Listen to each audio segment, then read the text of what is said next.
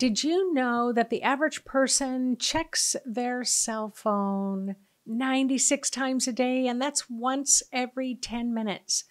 And do you find yourself going through your day feeling like that screen time has control over you much more than you have over it? Well, that's what I'm going to be talking about, is how this digital age is impacting our kind of quantum human energy field. But before you want to shut this down because you don't want to hear about how your cell phone's bugging you, I just want to let you know that I have ways that you can work with your energy field to help to kind of set some boundaries against those kind of digital waves, the Wi-Fi and things like that. So I'm going to talk a lot about digital detoxing, but I'm also going to talk about what does it look like in the human energy field. And I'm also going to add a little bit, I was curious about social media platforms. Now, I think there's like 20 different social media platforms, and I think I'm probably only going to take a look at 5 of the top ones. But I bet you're curious about, even, can a social media platform have a different personality and affect you differently? All right, so let me get into my talk.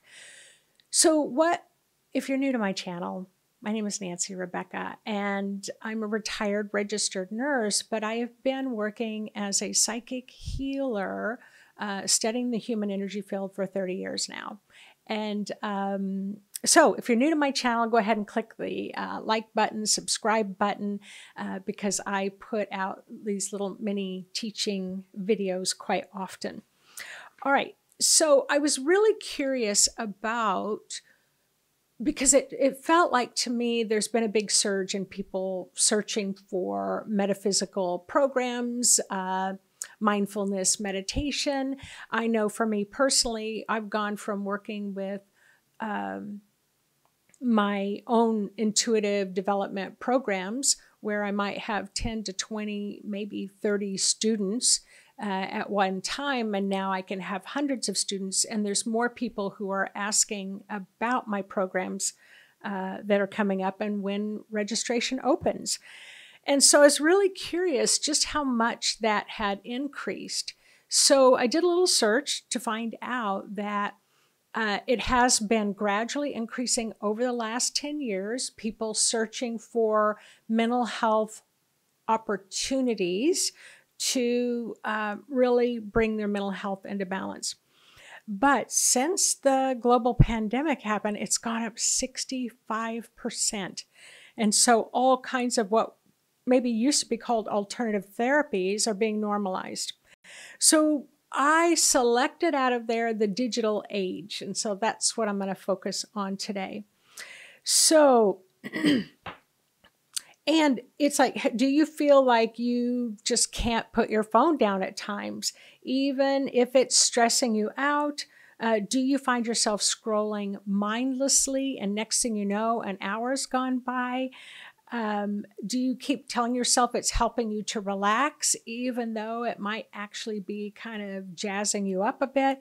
And so let's talk about some potential ways that you can do a digital detox just by maybe trying to cut down on your phone time. But I'm also going to talk about the ways that you can work with the frequency of your energy field to lessen its impact on you in a negative way. All right? Are you with me?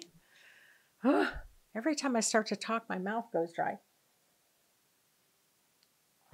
Maybe I'm just a little nervous, but it will get better. So in this video, I'm going to talk about some of the best ways that you can unplug and kind of go off the grid. But before I do that, I do want to speak to the positive benefits of our digital frequency age. And the positive benefits are, like, anything that you want to learn, anything educational is available to you. Any kind of classes that you want to take are available to you.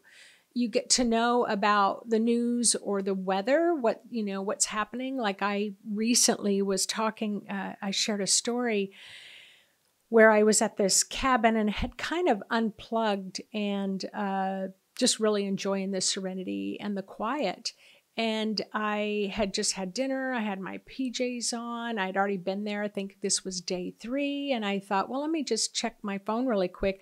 And as soon as I turned it on, there was this big warning that there was a cyclone bomb that was going to hit Western Washington.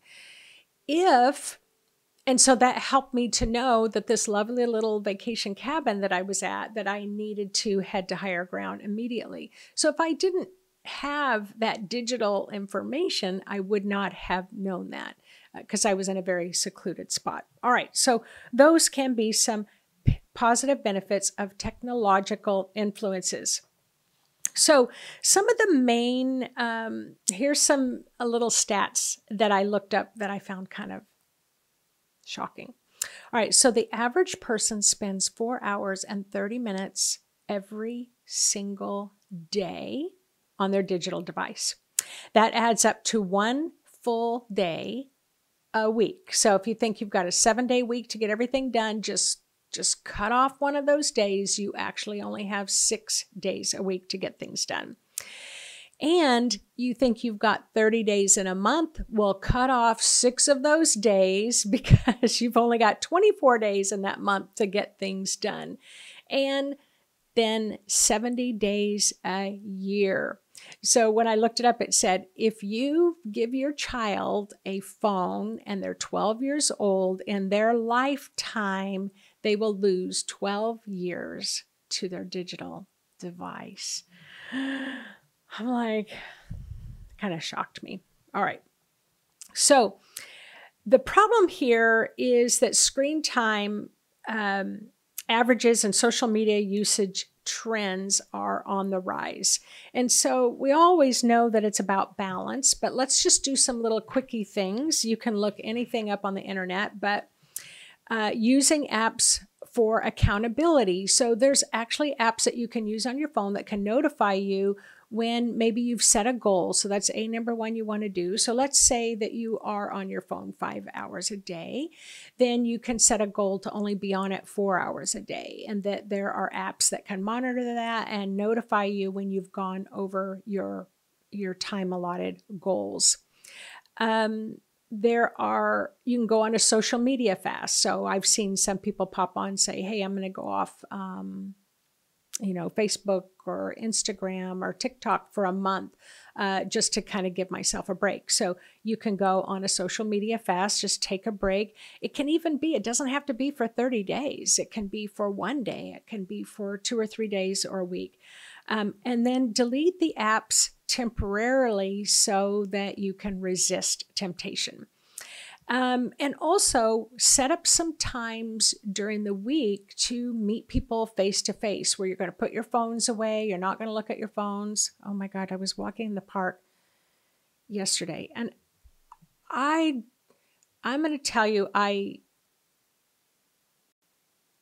work a lot with my digital device. So I understand it. And I'm on social media and I'm checking for emails and things like that. I call it my little walking office that I carry around with me to let me know and help me remember what I need to do and what I have scheduled. But anyway, I'm walking my dogs in the park yesterday and the park was packed full of people. And you'd have 3, 4, 5 people walking along and they're just looking down at their phones. They're walking the dog, looking down at their phones. So I thought, okay, at least I don't even take my phone with me. So that's one point for me. So after the detox period, where you're going to take a moment to reflect and reassess and say, all right, how did that do? Can I go down to 3 hours? Can I go down to 2 hours? Or do I need to come back up to 3 hours? So you want to reflect, reassess after your detox period to reflect on the impact. How did it affect your mood, your relationships, your productivity? And then adjust your habits moving forward. I'm going to teach you some energetic tips. And then gradually reintroduce some of those different devices while setting boundaries. For example, limit social media to 15 minutes a day. Use your phone only for specific tasks. Okay, I've been writing all this down. So And digital detoxing is not about throwing your device away. Well, what I know, I have a grandson and he's a junior in high school, and this is the first year they've implemented, when they come into class, they've got to put their cell phone in a box. And I was talking to my grandson's teachers, and they were like, it is a night and day difference having their cell phones put away during classes. So again, start with some easy ways to start. Turning off non-essential notifications. So like, for example, I don't get notified when somebody posts something on Facebook. I don't get notified when something's, on YouTube, which means I'm only going to check those things when I have an opening and opportunity to do it. Move to intermediate steps, scheduling device-free hours of the day. So maybe you will, you'll just, you know what that means. You just set times. I'll turn it off in the evening, have it off in the morning, or maybe I'll have it off midday. And then describe, sit with how digital detoxing might help improve your mental clarity, reduce anxiety, and foster deep real life connections.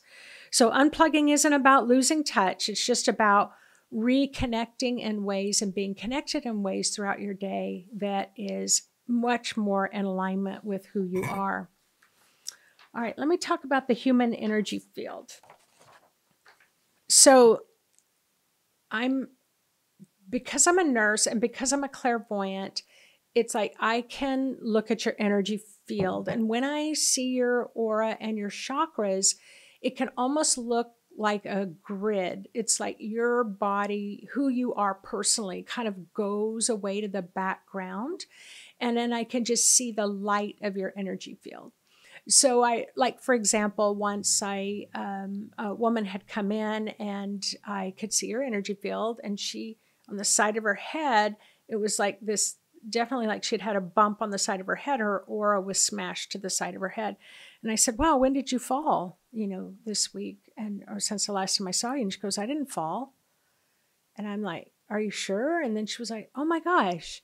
She said, I was walking down the stairs and I stepped in the grass and it was really wet and it sunk down and my heel stuck and I took a tumble, but it wasn't a hard hit, but I hit my head on the grass.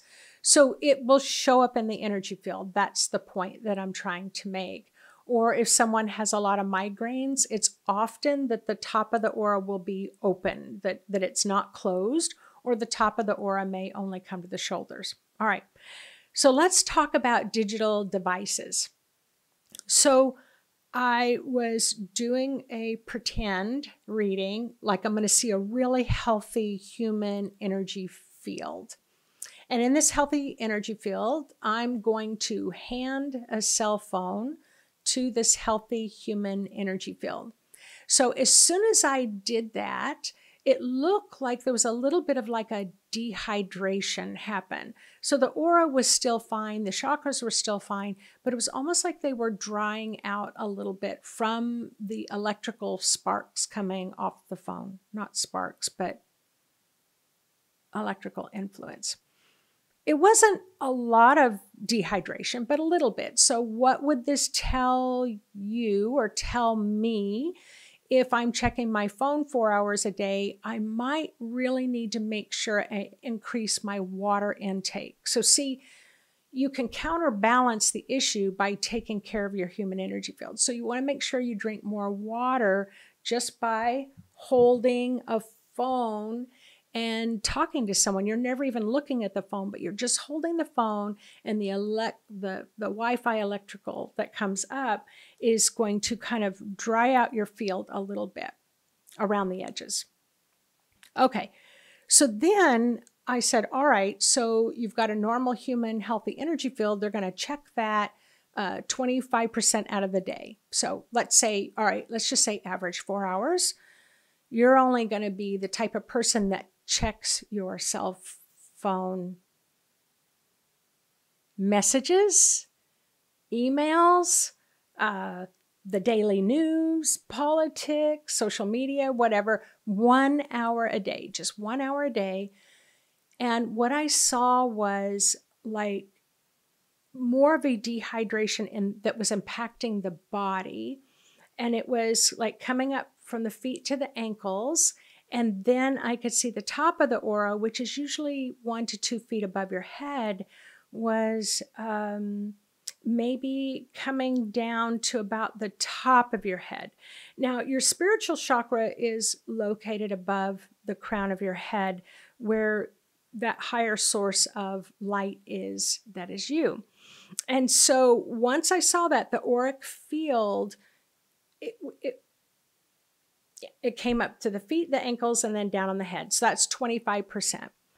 And so I'll just talk about solutions after this.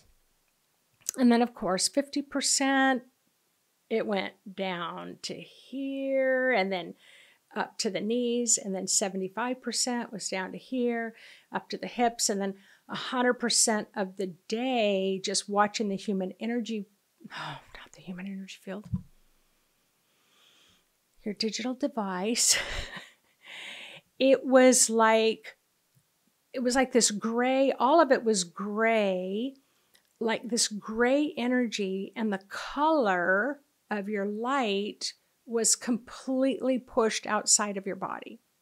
So 25% gray, 50% gray, 75% gray, and then all gray.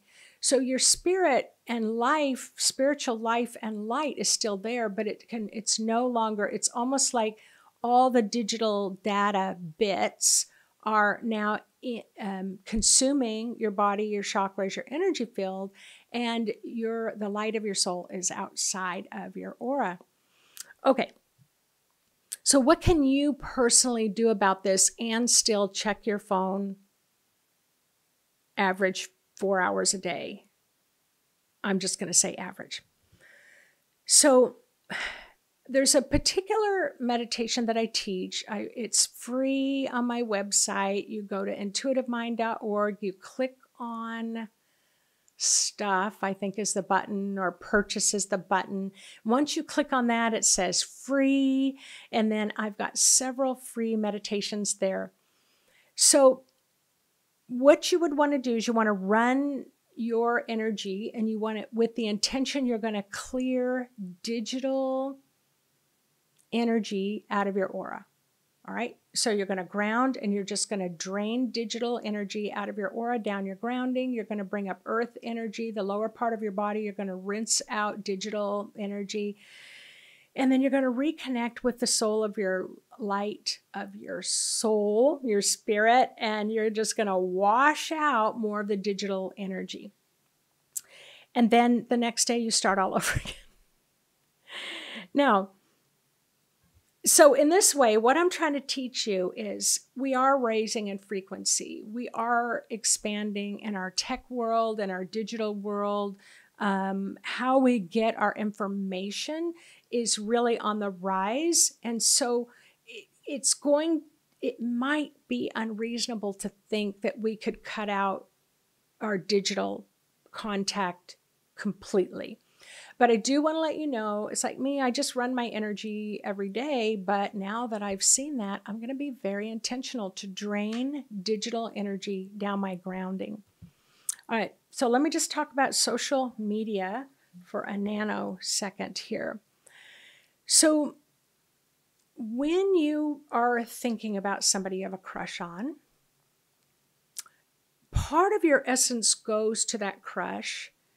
And it's like, oh, I wish I could see them, or I wish we could go out on a date, or do they even know I exist? You know, so you've got that going on. Or if somebody has a crush on you, their energy is going to come over into your aura, and you're just going to aura meld, you know, and all that delicious, crushy, lovey-dovey stuff. All right. Now, if you are in a social media, then what can you're really curious about something, or let's say you're reading somebody's post, and it's like your friend James just wrote something about his family, and maybe they all got the really bad cold, and it's really impacted their family, and he's saying, so be careful out there, folks, you know. your heart, your essence is going to travel along to James and James's family. You've heard the term, my heart goes out to them. You're literally, your energy is draining out of your energy field and it's going towards this other person. All right. I can make a whole video about that, but you kind of get the point. So while you're looking at social media, what you want to do, and it takes finesse and it takes practice, is you want to pull your energy back. You want to think about James and his family and you feel bad that they're sick, but you're going to be very conscientious that you're not sending your energy across the airways. So you could be sending energy everywhere. And I think I've actually got a video. I'm going to have to see if I can find it and include it here where I do a little meditation to pull your energy back. All right. So when you're on you're just scrolling, you're doing the reels, you're doing the shorts, you're doing the TikToks, the Instagrams, the YouTubes, the WhatsApp, the WeChat, the TikTok, the Facebook, X, formerly known as Twitter, you can lose a lot of your own brilliance by it going out into the ethers, into the internet, the World Wide Web and Wi-Fi. So at the end of the day, just make sure you just do a little wash. You're just going to bring it all back. You're going to call it all back to you. And if you've collected anybody else's energy, you're just going to flush that down your grounding. Now, I make it sound super simple, but I have programs that I teach if you really want to get into some longevity learning that will take you a little bit deeper. But let's look at Facebook. I'm like, I can feel Facebook's like. See, I look at all these as a personality. All right, so Facebook. And I haven't looked at it before. Okay, so a normal human, healthy energy field, and Facebook. All right, so the first thing that I see about Facebook, it's not a very grounded program. It's very kind of high level frequency digital. It does really cloud this kind of new creative process. I could see a lot of cloudiness above in your spiritual chakra so you may get creative ideas, technological ideas, spiritual ideas, work ideas, clothing, nail ideas, but it clouds your ability to have an original thought. And so what do you do at the end of the day or beginning of the day or throughout the day? You want to ground yourself. You want to run your energy and you want to release any of Facebook's influence over your ability. Not influence, what's the name? Interference with your ability to have an original thought. All right, so let's look at, I'm going to let that go. And now I'm going to look at X, Twitter. So let's look at it. Oh, wait, whoa. What's going on there? Okay.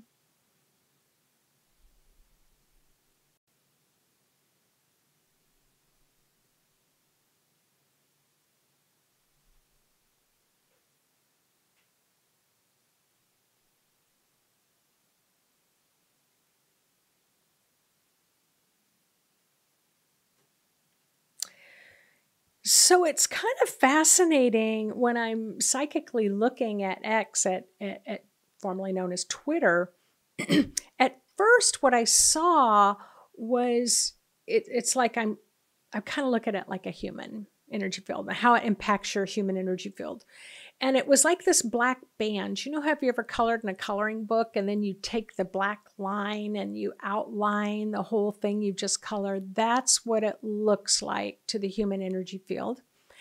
And I'm like, wow, that's a lot. I view that as limited thought patterns. So it's limiting your ability to think outside the box. But I wanted to run some healing energy to see how easily it could dissolve. And it dissolves fairly easily. And then there was this expansive creativity, expansive thought, you know, thinking outside the box, almost like totally opposite of what I was seeing. So it looked Like it has this potential to expand your mind. And then boom, it seemed like there was this limitation again, and then this expansion and limitation. I'm not quite sure how to describe that without kind of some deeper readings on it. But just pay attention and see if you're on Twitter or X, what you notice. Okay. So I'm going to go ahead and let that one go. Now let's just take a look at Instagram. Well, in Instagram, there's a lot of color. It's not a form of a rainbow of colors, which I think a rainbow is kind of structured, right? It's got red, yellow, red, orange, yellow, green, blue, indigo, purple, and it's always like that. But this looks like a patchwork quilt of colors.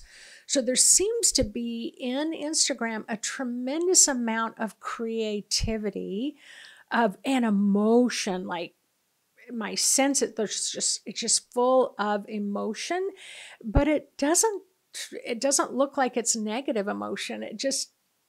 I don't know anything about Instagram. I mean, it definitely could benefit from a little more groundedness in that, but there seems to be movement, and Instagram seems to inspire some movement. And just grounding it off is my only thing to say about that, because it actually doesn't look too bad. Okay, let's go ahead and let go of that and how it influences your energy field. All right, the next one is YouTube. Okay.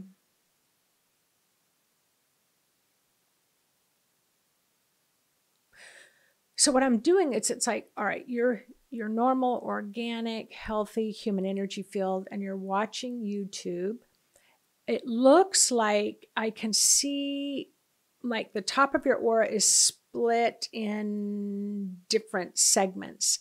So when I am kind of tuned in to get some more information about that, it's more about community. It's like you're connecting with the videos, you're connecting with the people that are making the videos, you're connecting with people who are commenting on the videos. You may go to a different channel, a different, part of YouTube, but there seems to be this kind of community-minded way that seems to influence you. Now, what I do know about YouTube, yeah, it is kind of like that community building. And so what happens is overall you can maybe feel a little bit scattered if you need to focus. So again, what do? You just run your energy through your field and say, hey, if there's any residual from YouTube, I'm going to flush it down my grounding or Instagram or X or Facebook.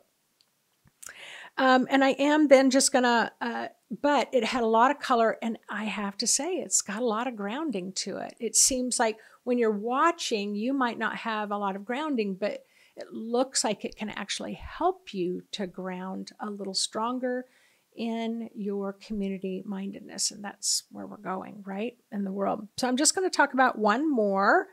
So let me just, TikTok. Let's just talk about TikTok. I don't know about TikTok either.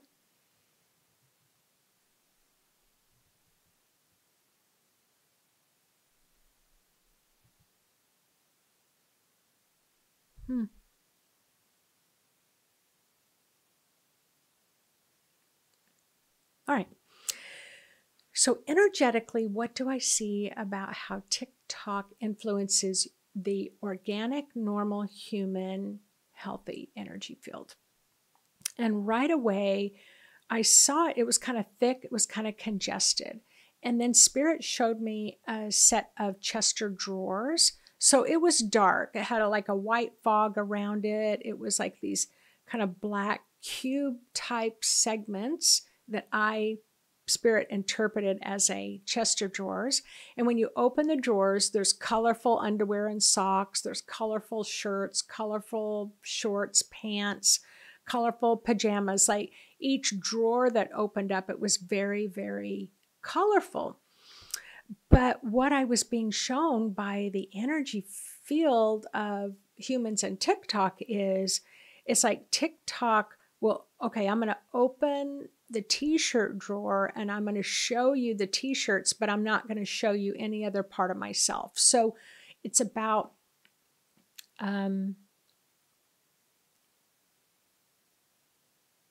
I'm trying to think of the word when you, I can't think of the word, and I know you guys could compartmentalize. Oh my gosh, there it goes. Where on TikTok, it looks like people on TikTok may compartmentalize. They'll show you a part that if they want to accentuate, they want you to see, but they don't show you the full part. And so what it's just saying is when you're watching it, it's almost like you're watching a fragmented video experience. And so what does that do to you? It can cause you to feel a little bit fragmented. So what do you do to solve it? Well, you just increase the strength of your grounding and you say, hey, if there's any fragmentation, disassociation, feeling disjointed, I'm just going to release that right down my grounding. I'm going to bring up some earth energy, some cosmic energy. I'm going to make sure my spirit is not disassociated from my body. I'm going to pull all my energy out of any of these social media platforms. And if there's any of their energy in me, I'm going to send it back to them. And so again, I know I'm oversimplifying it, but I promise you it is that simple. It just doesn't take a rocket scientist to do these things. It just takes intention. This is what my intention is. So I could probably do a deeper dive into every one of those. I hope that you enjoyed it and found it enlightening and found it a little like, wow, I'd never really thought about social media that way or digital devices or how it impacts my human energy field. But this is what I love to do. I love to talk about how things impact us. And so, yeah, if you think about, we have on the rise anxiety, panic, fear, the list goes on. Well, if your energy is dissipated, could that possibly be contributing to that? Try it out. Add the meditation. Start pulling your energy out of the digital World Wide Web. You can still look at it. Just be conscious of pulling your energy back and see if that helps with your mental health. Anyway, I know that's a lot of information, but again, I just want to clarify, I'm not saying anything against digital devices. It's just know what you're working with frequency, you're working with energy. You want to learn tools to heal it, bring it into balance and harmony, and maintain your higher levels of consciousness. And you truly have the capacity to do that with anything in your life. But today, it's about digital devices. So please write in the comment section if you've tried this before, if you were aware of this, if you weren't aware of this, are you going to try it? Go try it. Come back and tell me what your experience was, and I'll make sure and include a free meditation link in the little under box of this video. All right. And just to let you know, my level 1 class is going to be open in the next couple of weeks. So make sure that you put your name on my email list so that you can get notified when it opens up if you'd like to learn a lot more about your intuition and your human energy field. All right. Take care, everyone. Bye-bye.